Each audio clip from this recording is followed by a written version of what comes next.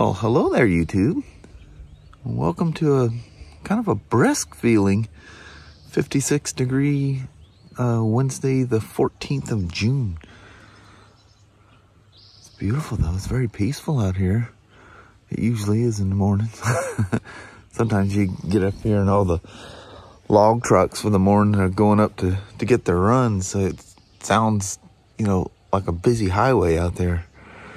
But it's just been very peaceful. They probably took all the trees, there's none left. There's some desert out there going towards Mount St. Helens. But anyway, starting off a wonderful day. So let's roll out. Well, Mama, that Jeep right there, he must have 50 feet of chain holding the exhaust. I mean, from the header all the way back. That was the craziest thing I've ever seen. Didn't have no front door. Yeah, got no doors. The rat rod. Yeah, better than walking. And the dome opened today. Yeah, Haven't done that in a long time. It's bright in here. It is. It's crazy. Oh, that's easy. Yep. Anyway, Mama, we made it to hump day. We did. How about that? Yeah, we're halfway through. Heck yeah. Almost. Alrighty. Get down there and do my thing. You go up your do your thing. All right. We'll get her done. And that's a cool Pro Caliber thing. I guess I've seen that before on you. Patriotic. Yes. All right, Mama. Have yourself a wonderful Wednesday. You too, Hubba. All righty. Love you. See you. Bye. I love you. Bye now. Bye. All right. We're going to start from a fresh key cycle here. I'll explain the meaning of this in a minute. So one of the, and we get complaints from this all the time, I wish they would just simply take the thing out of here. I had, what, 3 or 4 of these TFT GSAs, whatever it's been, and all of them do the same thing. So there's, for the people that are too lazy to look down on the right hand side of your bike and see that you have the right oil level in it, there is a feature. It's a electronic oil level check, well, the parameters to meet the requirements of that is absolutely nuts. Engine temperature, which it doesn't tell you engine temperature, you can only see it in diagnostic. There is no engine temperature. They can give you coolant temperature, and they say no, do not confuse coolant temperature with engine temperature. So anyway, pretty easy to get the engine to temp. I think it's 80 degrees Celsius. I mean, you can let it sit there and idle for a little bit and probably get close to that. Man, what has he got his suspension set at here? But anyway, engine temperature, the bike has to be, you can't have it on the side stand or center stand, and you can't lean more than 2 degrees. The bike has to be perfectly level within 2 degrees. And see the little, right in the middle of the front axle there, you see a white little oil container sitting there, and then to the right of it you see 3 dashes. Well, when all parameters are set, it'll simply say okay. It doesn't tell you like the, you know, Harleys tell you oil pressure and stuff like that. Keyword used to show it. With my 2016 was that 2016 Street Glide Special, the first year of the M8, it switched to not telling you oil pressure, but just simply showing okay. So this is kind of doing the same thing, and this is a level, oil level. It's electronic courtesy.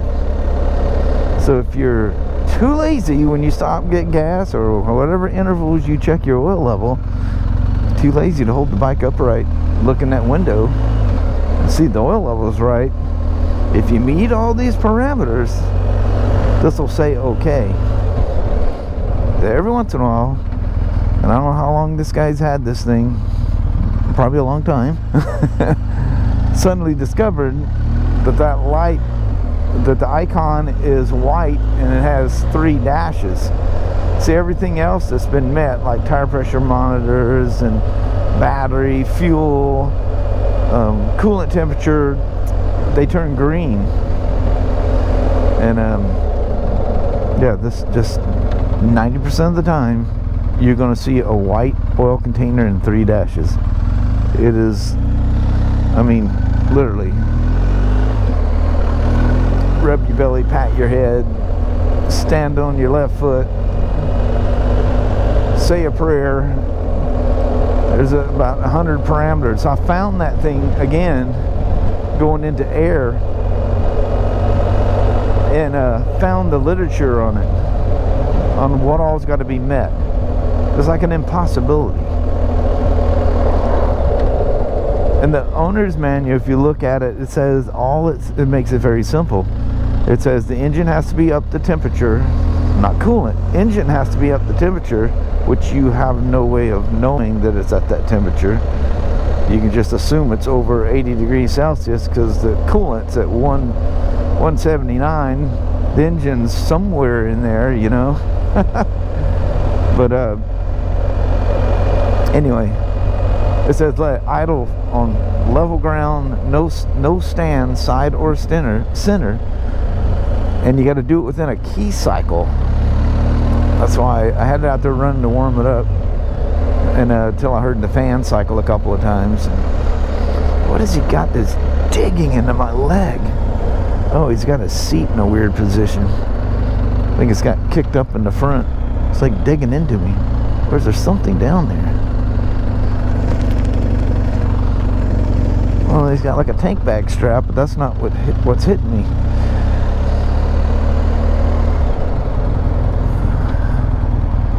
So this looks pretty level to me. And the thing in air says to wait around 20. Oh, it's got to be in neutral. Oh, dang it. Hate that. These have got to be the slippiest, most slippy transmissions ever. Well, now I just restarted it, probably threw it off. And the fact that it jolted. They said that the IMU determines whether you're at the right position or not. So if you're sitting there and the wind's blustering around, the IMU sees the bike moving around. It's never gonna say the oil level's okay. And that jolt of letting the clutch go, because I thought it was in neutral, and I'm sure that just threw it off.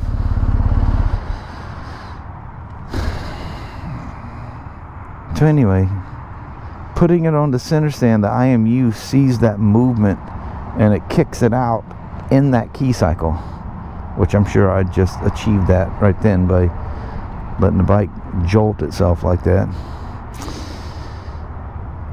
It's a convenience thing, dude. Look at your oil window. It needs to have its battery checked. That's twice I got a kind of hesitant start there. That's what my Harley was doing. And even though technically the battery was testing good, even the health side of it was testing good. So, okay, it's 10 years. I know those Excite batteries that are rebadged Harley on there are really good, and they last a long time if you take reasonable care of them. 10 years is pushing it.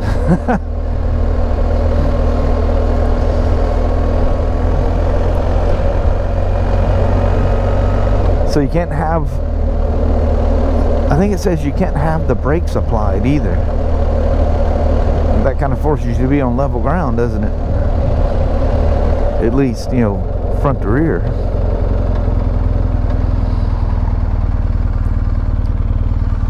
But it's conflicting. The owner's manual says 10 seconds. The bulletin on it says 20 seconds.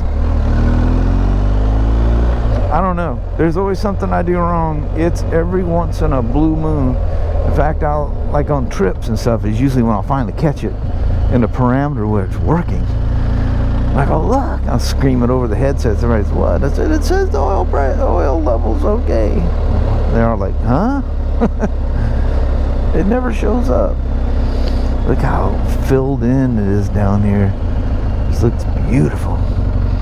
Don't see my boy out roaming around. That gum, that air nailer, that thing. I thought somebody was taking a pot shot at me.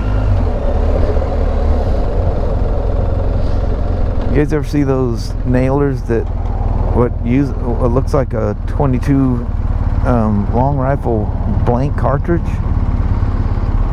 Let's see if we can sit here and make no movement. No wind, no movement, no brakes, no stands. I've actually got it to come on the bench on the center stand. There it goes. I'm gonna record this right quick. I'll be right back. All right, so I did a little video clip. It's green and says okay.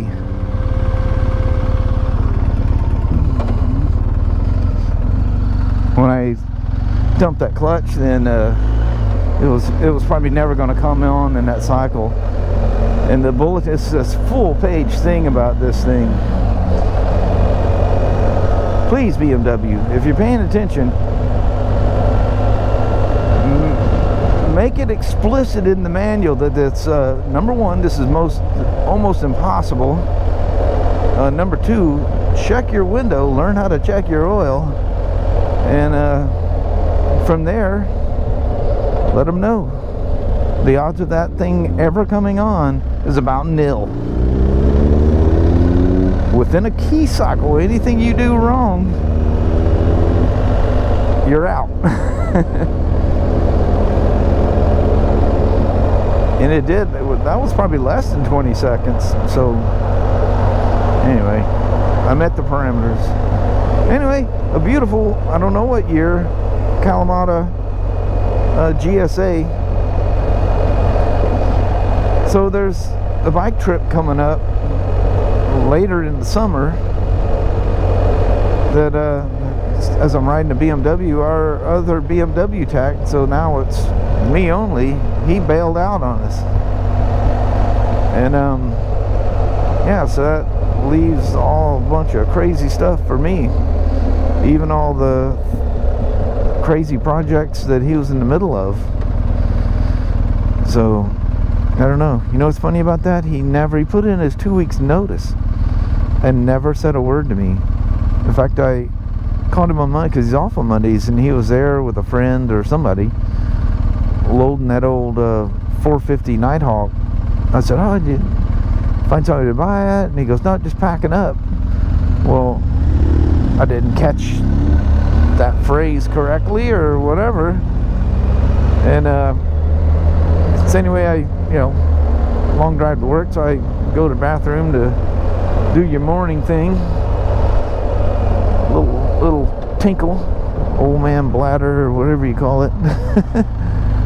And I come walking out and I go, and he's gone. I go, wait a minute, his toolbox and stuff is gone.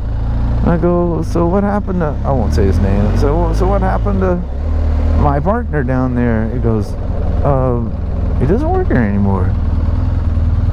Put in his 2 weeks notice. You didn't know this? Come to find out, no one knew other than service advisors and the service manager that the end of his 2 weeks was up last week. So I was sitting watching my grandson's graduation. He was working his last day. He's got that suspension set so soft it's bouncing like a pogo stick. But I don't want to mess with it. You may like it this way. I mean, literally, it's just. I do that when I go down the freeway, but where does he have his suspension set at? Road minimum. Yeah, that's absolutely as soft as it'll go. I don't know what he's got in his bags, but it's just, the whole thing's just your feet are coming up and off the ground. Makes you feel like a rookie when you're driving these things. But for freeway cruising, holy moly, is she comfortable. Let's go through our little notch back here. And for some reason, when it's set soft like that, it makes the bike feel heavier and more laborsome. That being said, though, if you're getting some really tricky stuff and you need good foot, which you gotta be very careful when you're walking with the bike, best thing's feet on the pegs and gun it. But if you have to piddle paddle your feet on the ground, you put it in that road minimum, and it sinks the bike so low that you can get good contact with your little feeties.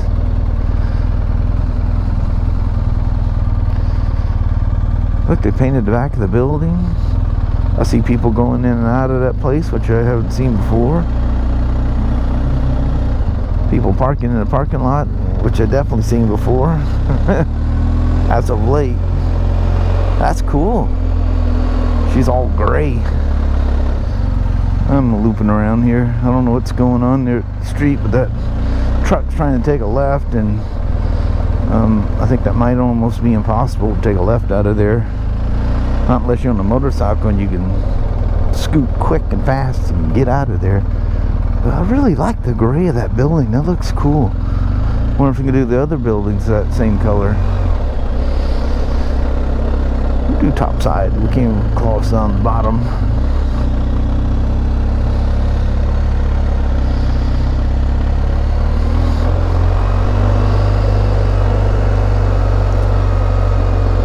So, if you have a GS or GSA with a TFT, I think the RTs probably have the same thing. How often can you get your oil level light to say okay?